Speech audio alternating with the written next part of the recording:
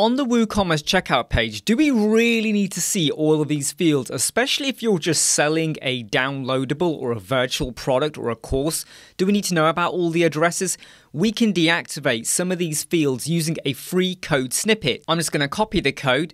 Go back over to WordPress, go to Snippets, Add New, give it a title and then drop your code in. And I'm now going to get rid of loads of fields here to do with the address, the city, the postcode, the country, the state and the phone. So I'm just going to take out some of these syntax. So the only items I'm leaving in are the name, the email, username and password, and that's it. So let's hit Save Changes and Activate. And look at how that has now reduced. It is now much more easier to manage and fill in for some users.